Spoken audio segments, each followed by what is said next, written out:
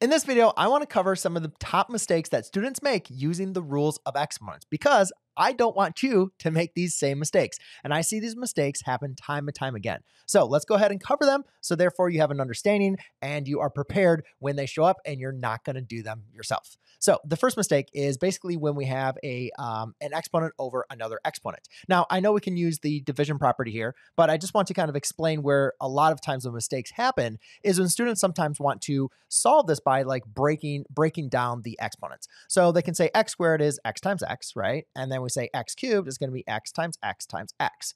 Now, this is all correct. And then a lot of what students do now is they apply the division property, right? And they divide out the x's and they say, oh, guess what? All I'm left with is an x. So therefore, that is the final answer, which is x. And no, that is incorrect. Because see, what happens here is we actually have a couple things that are going on. We have there's actually a 1 that is still in the numerator. And it's important to understand that this x is still in the denominator. So we just can't magically take a variable or a number in the denominator and then just put it inside of a numerator, right? Or just by itself.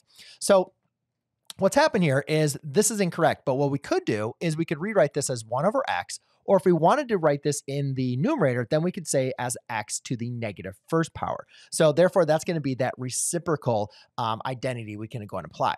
Now, again, another way to kind of avoid this here is you could say x squared minus, when you are dividing your exponents, remember you are going to subtract the powers. So x squared, and then you just do 2 minus 3 is going to equal a x to the negative first power, which is also equal to a 1 over x. So you can avoid it there, but I don't want you to like disregard like this understanding, this breaking it down.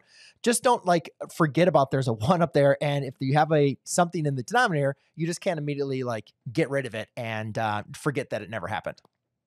All right, the next mistake is, again, something that is very common that happens to students all the time is because here they're trying to remember the rules, but they're not expanding it, which they could do.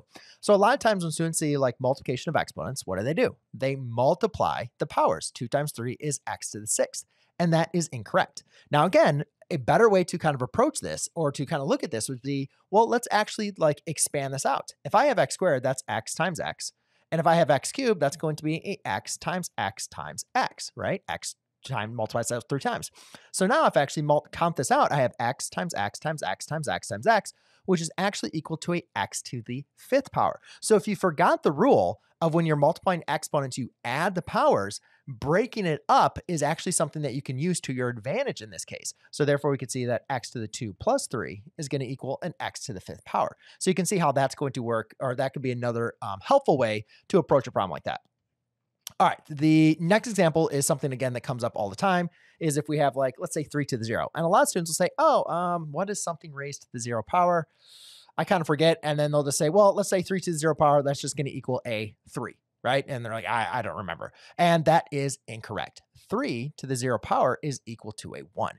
And a quick like way to just kind of like see this or understand this is just to kind of start listing out like your powers, okay? So if I had like 3, right? And let's say 3 to the first power is equal to 3. Then you could say 3 squared, right, is equal to 9. 3 cubed is equal to a 27.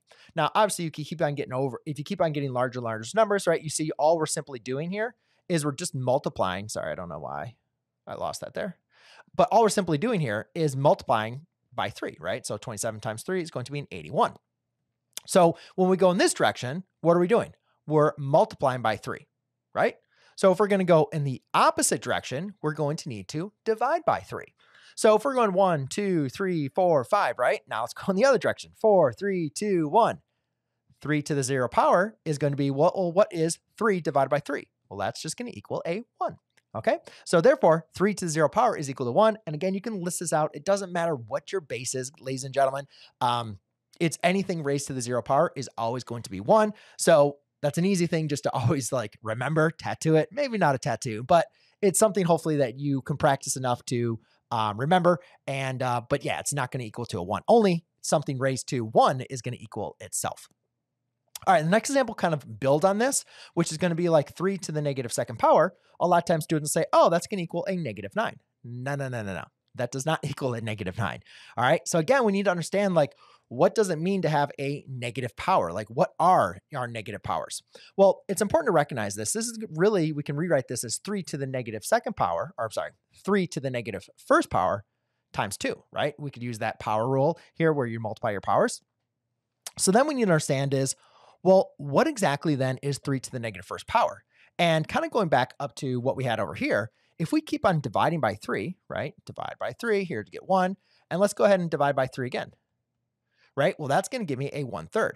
Well, then what power is this going to be? So 4, 3, 2, 1, 0. That means we're going to now have to go in our negative powers, right? That's going to be 3 to the negative first power is equal to 1/3. This goes back to our reciprocal property that we talked about up here, if you remember. So when I have this, this is technically going to be a 1/3 quantity squared. And remember, something squared just means it's multiplied by itself. So this is going to be a 1/3 times a 1/3, which is equal to a 1/9. Okay. Or another way you can just kind of think about this is if you have a 3 to the negative second power, again, you can just use that reciprocal property and just say 1/3 squared, which is equal to 1/9.